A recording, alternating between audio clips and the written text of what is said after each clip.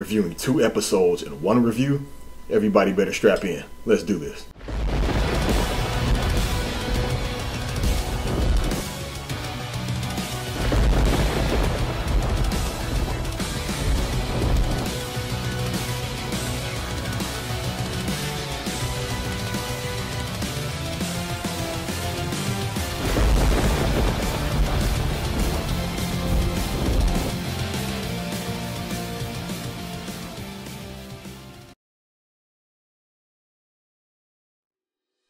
Everybody, what is going on? It's me, Captain Viral. Today's real live action. You already know what it is. Here we are.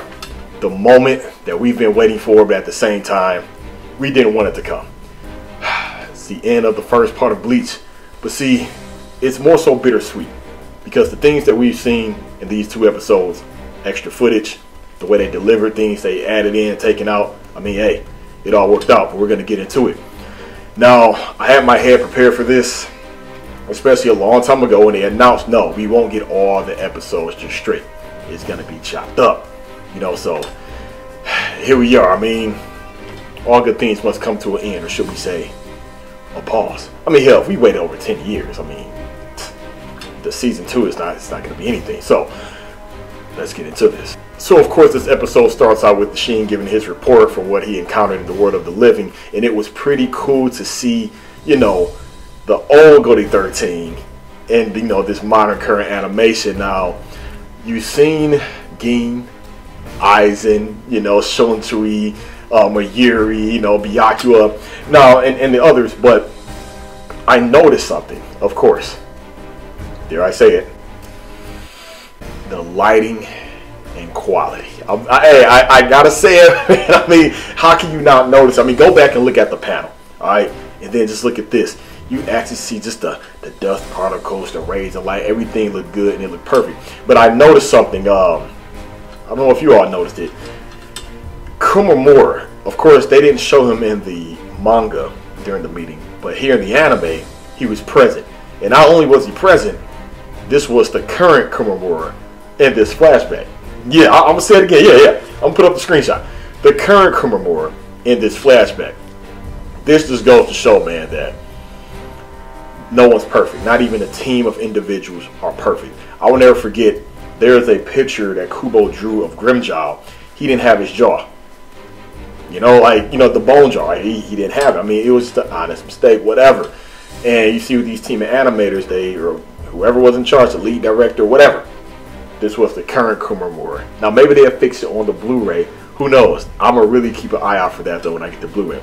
Anyway, no biggie. Thought that was interesting. And another thing I noticed, they removed the silly face expression Shonturi had when Mayuri was saying, no, what's a shame is that you didn't collect any samples or data from that hollow you encountered in the world of the living. I noticed they removed that. But again, this director, we really see he's leaning towards a more serious theme of Bleach. And hey, I love it. Now, I wouldn't have mind them, you know, keeping that in the anime. I mean, I thought it was funny when I noticed that in the manga years ago, but here they removed it. Also, in terms of silliness, we also see they removed the panel where Rangiku was talking about she was going to make a run to get dumplings. You know, balled the piece of paper that Sheen left, letting Rangiku know he was going back to the world of the living. Tell the head captain whatever. She threw the piece of paper where she balled it up, threw it at the wall, and then when it bounced off, you know, that's when we seen the Bleach in the chapter number on the balled up piece of paper. They removed that as well. Now, of course, we cut to the Ashita mansion where Masaki is talking to Ryukin's mother. Of course, she is confronted by Ryukin's mother regarding her whereabouts. You know, how she was battling White along with, you know, Sheen. And I noticed in the panel where she actually grabbed Masaki's arm, you know, that was removed. And that would have been perfect because clearly to me, this director, he's going for a more serious approach with Bleach. And maybe, I don't know, in the Japanese culture or whatnot, I don't know if that seemed too aggressive or that just seems out of place or unnecessary, but I don't think that's the case. I mean, we see how this is uncensored, blood, gore, everything, etc. Especially season 2 of this final arc of Bleach is going to be hella bloody if you know what's coming up ahead for all the manga readers. So the fact that they removed that, I mean, it's no biggie, but again, something I couldn't help but notice. Again, the visuals, the face expressions, the voices, just everything in the scenes are just, it's just perfect. They just captured these moments perfectly. I do like the added touch when Ryukin grabs Misaki after she passed out. He used High and Raku, and you know, he's going through the air, and that extra. I mean, in the panel, they showed him using it, but not like how I did in the anime. And I'll never forget seeing this moment.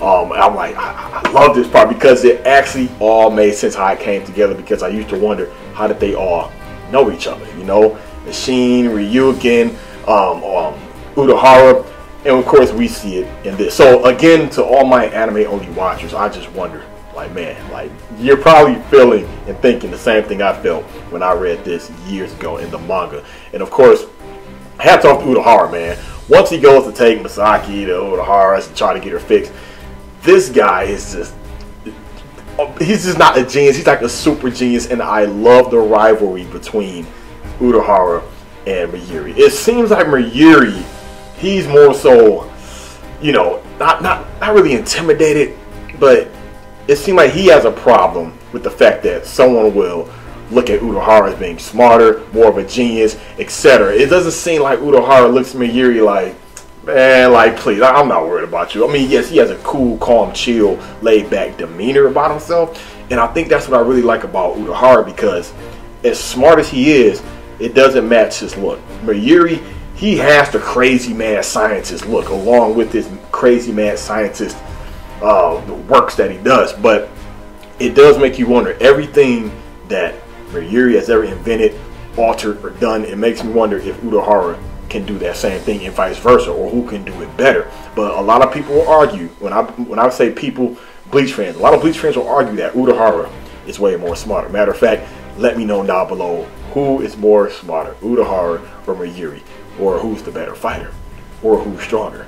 But hey, I'll let you all decide. Now when we cut to Urahara talking to Ryukin and Shin regarding how he can save Misaki, it still blows my mind how he just gave up his whole Shinigami life, gave it all up.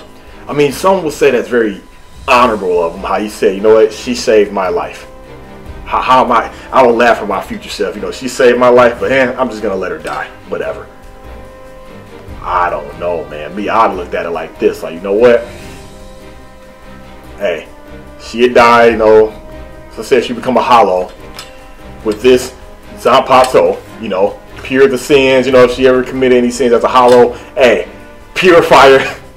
She'd go into Soul Society if that's her fate. I'm pretty sure that was her fate. Hey, she'd go to Soul Society, whatever, you know. Hey, even though she'd never know who I am if I ever see her in Soul Society, whatever. But maybe, but he didn't want to go about it like that, so he gave up everything. I don't know, man. Let me know down below. Would you have given up your whole Shinigami life? I mean, you're a noble, for crying out loud. You're a captain of Squad 10 of the Golden 13. You've been, like, you're hella old. God only knows how old he is. And look at all the work and the time and grind and effort he had to put in. He threw it all away for, man, look, I don't know. But you know what? Yes, it was a mixture of the fact that he was in love with her. I remember when this first came out, someone was like, man, that got to be kind of weird. He's like, let's say for the sake of the argument, he's hundreds of years old. Look how young she is. Like, some people was looking at it like that. Whatever, let me know down below. But the fact is, it was just a little bit of like, I like her. She seemed interesting. I can't stop thinking about her.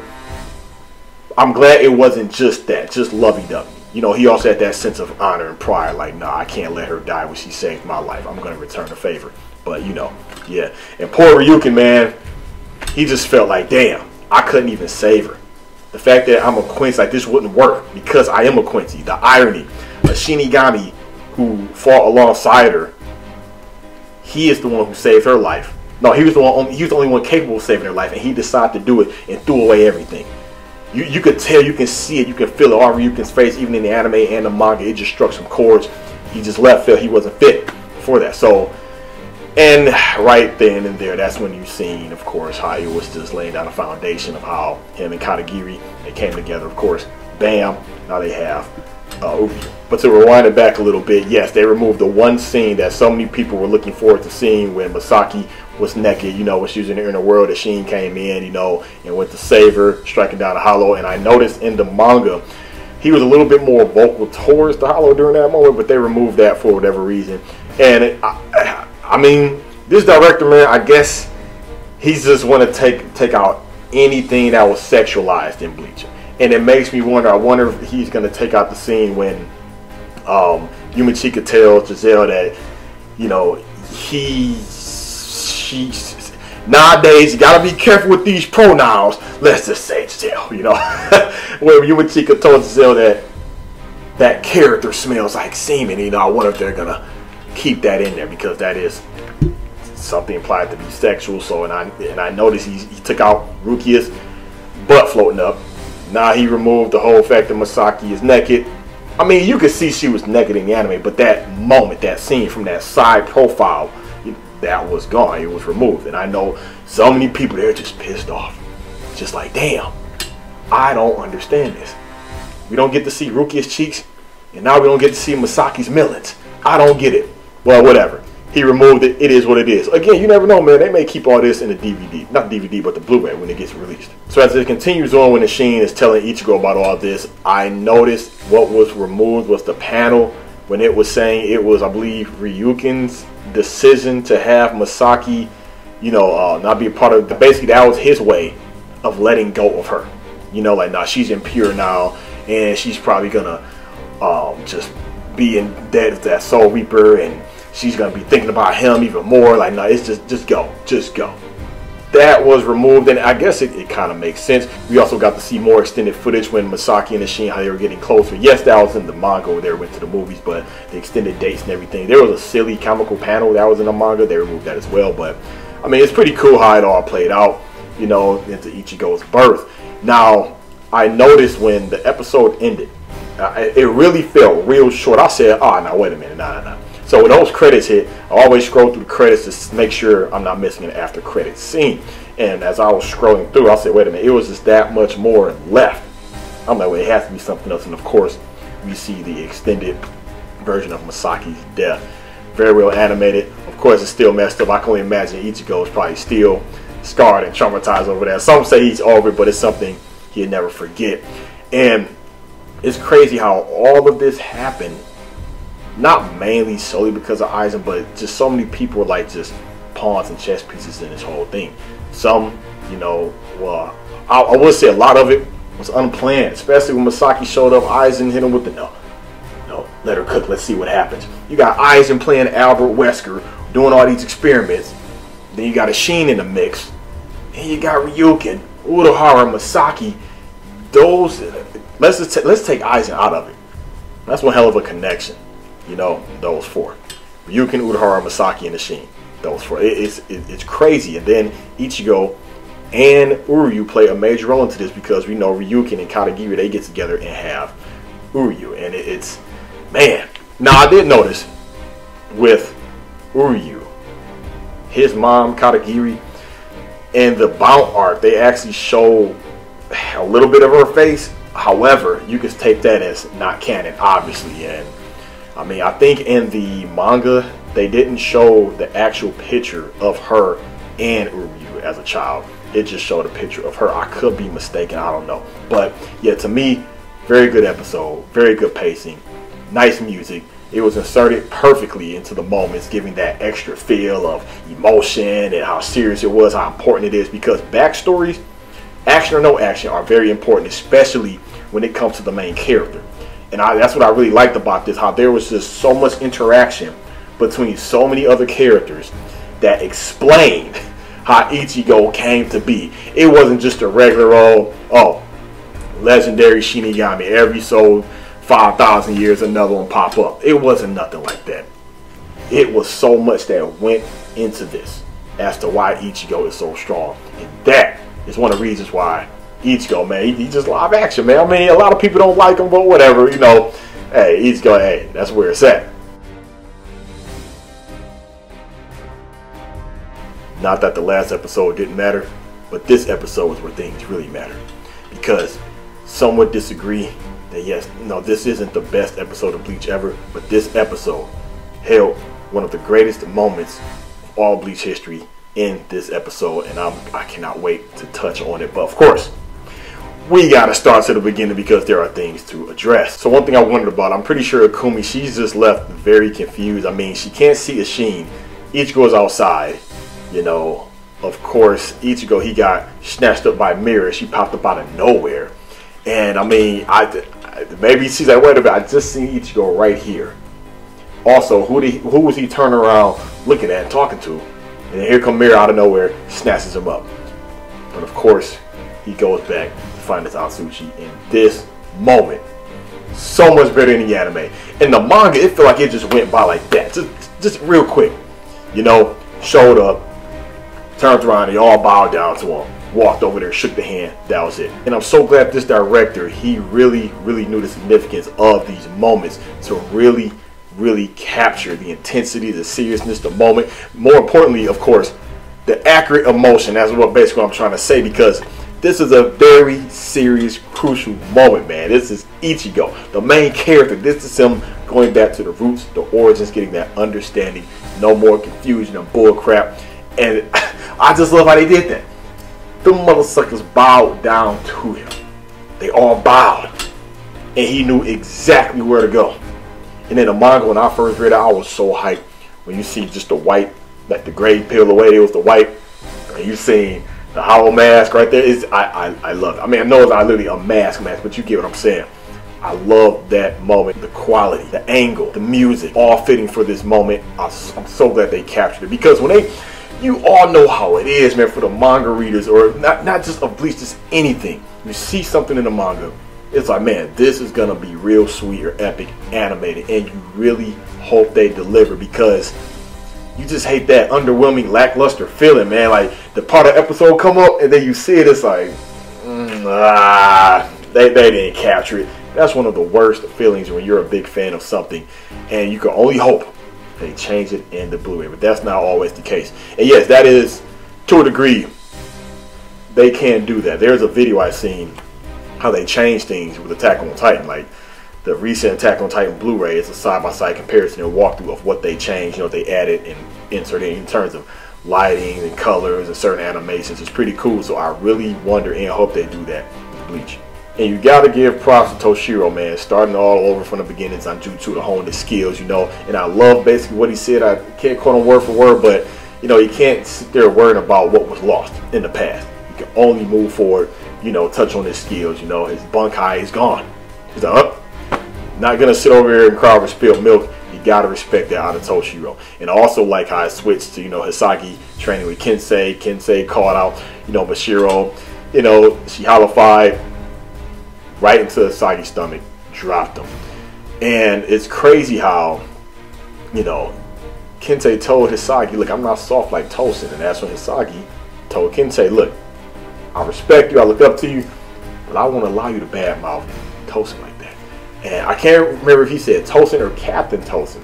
So what's funny is that this reminds me of the moment when Momo was referring to Aizen still as Captain Aizen. It's like she was delusional. She knew this guy. She knew Aizen betrayed everyone. She didn't want to believe it.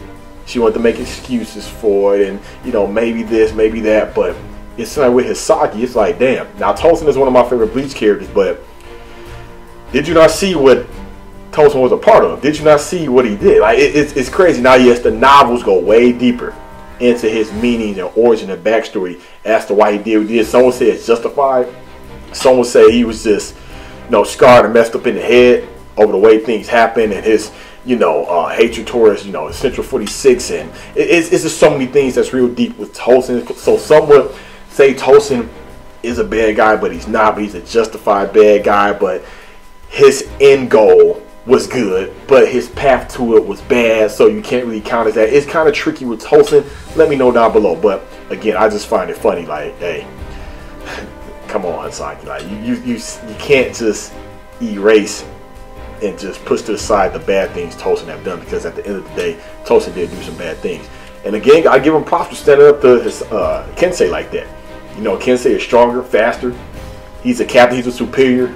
And he still spoke to him the way he did like that. I mean, it takes some balls to do that. Now, notice in the manga, the next panel is switched to Tessazaemon, noticing how, you know, of course he was training, and noticing how Kumamura was still in that cave for quite some time. Then I believe it switched to Squad 12. And then it switched to Kumamura talking to his grandfather, if I'm not mistaken. Well, his great-grandfather.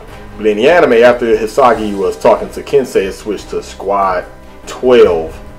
Then Omeda and his sister, and then it switched to Soifon doing push-ups. Then it switched to Komamura talking to his great-grandfather, with, of course, the scene with Tetsuzaemon, with the panel of Tetsuzaemon completely removed.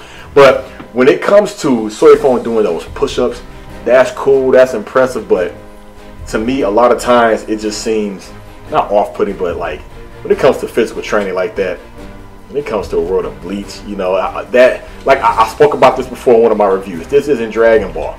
Maybe she felt some kind of way after Korenji, you know, twisted her arm back there with just 2 fingers. She like, nah, man, this ain't it. And of course, the way how, you know, Soul Society got jacked up. Not Soul Society, but the Serite. Of course, she felt like I have to get stronger, but it would have made more sense if she was doing Jensen, talking with her Zanpakuto a lot more. But then again, Bunkai was stolen, so yeah, I guess it makes sense. She was only focusing on, you know, the physical, but whatever. At least she was training. You got to give her something about that. Moving on to Komamura and his great-grandfather, I did like this scene. You know, I really wish they would have touched more on this, man. They probably will in the future because they're gonna go back to this moment. Now, when I first seen this in the manga, I was so confused, just as confused as the first time I seen Komamura without the helmet on after it just broke into pieces when he was fighting Kenpachi during the Soul Society arc. But it just made me like Bleach even more because that made me realize, like, damn, the world of Bleach is just so big. Soul Society alone, especially the fight between Aizen and Ichigo for the final time. Like, man, there's mountains, hills, forests, trees. There's not just the Serite. There's not just the Rukon districts. It's just vast. And now we're presented with this big ass talking wolf that's part of this clan.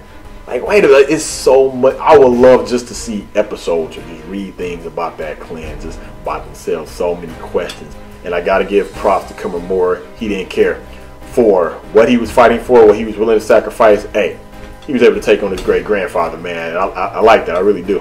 Now, moving on to Ichigo and the Asuchi, I wonder if the director did this on purpose. When they fell through the tube and the chute, you seen this Asuchi's ass in the air. And I swear, man, it felt like they did that on purpose because they know, they're well aware of what's being left out from the manga. And that moment with Asuchi's ass in the air, that wasn't in the manga. So I guess they were like, wait a minute, Either they knew people were going to say something and flip about not seeing Rukia's ass cheeks, or they was like, no, we see the feedback, why don't we give them something? They want an ass in the air from some water, all right, let's give them the ass in the air. And of course, it was the damn Asuchi. I was like, what the hell? I know they did it on purpose because, yes, they keep in just a little bit of humor, you know, the comedic factor, but it's just one of those things, like, how they specifically did that, it just feel like it was intentional. I mean, I'm like, what the hell is going on? Now, at this moment in time, I already knew what was coming up next, so I'm thinking to myself, please let them nail this. Please let them get it right. I know they have to nail this right. This is one of the most important moments throughout all of Bleach. And, of course, what felt very, very Japanese when, so, you know, his Zanpakuto spirits, you know, they came down and started helping force Ichigo's Zanpakuto. And I thought was funny. Of course, kicked them, stomped on them. The finger snap. To me, the finger snap, that was the funniest one, man. It was just hella random. Yes, that was in the manga as well. Slight extra scenes and angles during the forging, that was cool. But, you know, it was very silly, comical, introducing, you know, all 5 of them. That's cool, whatever. But when we switch to Ichigo's inner world, this whole moment gave me motivating goosebumps. I mean, and it was interesting how even the flashbacks is still at that pink filter. But this speech, this is one of the most important things for Ichigo. It's one thing to get an origin story and understanding from his father. Some will say this is just as important.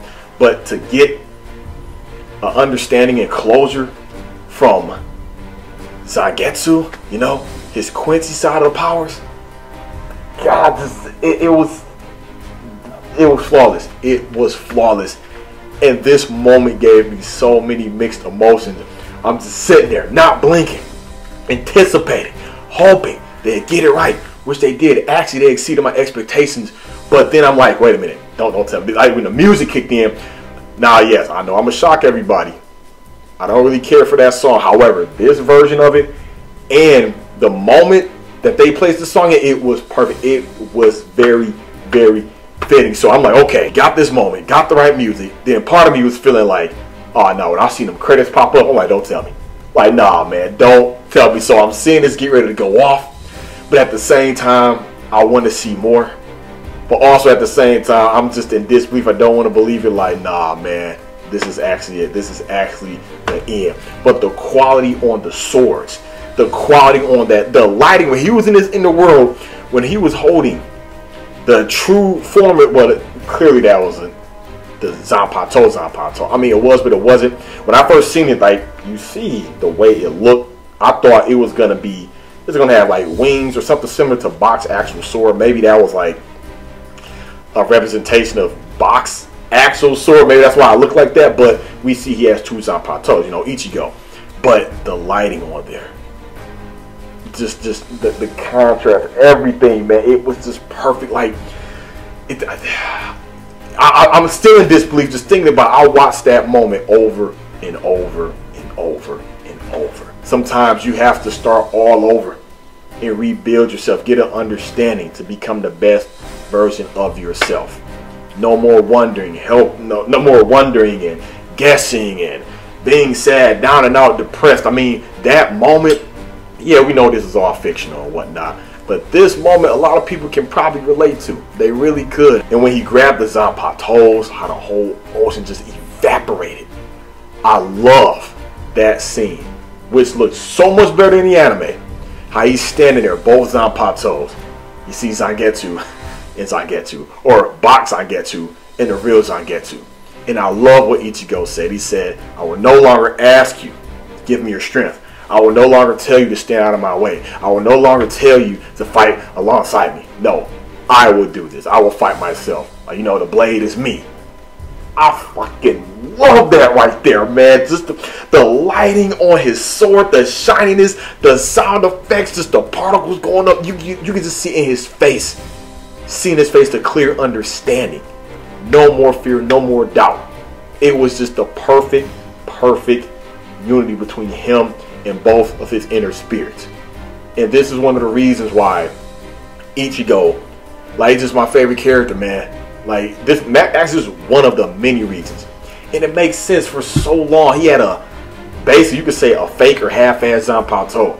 All the battles he went through, all the reasons why it seemed like he was weak, or oh, he only has Getsuga Tensho. Keep in mind, we all know how it is to get new abilities in Bleach. I made a video about this years ago. You have to do Jensen, go in your inner world, talk with your inner spirit, train with it, force it to submission, whatever. Learn a new ability. How could he do that when he never knew the truth, the origin? He had a fake half-assed Zanpakuto. So how was he supposed to do that? And whoever taught him Jensen before he had to do it, you know? So it all made sense and it came together. And just watching this, it just reawakened the feelings I had when I first read this chapter. And then some. Because to see it animated, the music, the quality. I know I keep saying quality and lighting and music, but hey, that's what I see. That's what they delivered on. That's what you want, right? I mean, they know what we wanted. And they just knocked it out the park, man. And the fact that it went off, it was like bittersweet.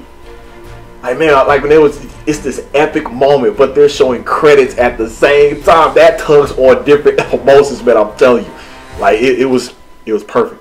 It was flawless. I loved every moment of it, man. And I just cannot wait. I just cannot wait until season 2 or Cur 2 or whatever you want to call it. And I noticed they took something from last chapter and put it into this episode. It was when Uryu, of course, approaching Bach.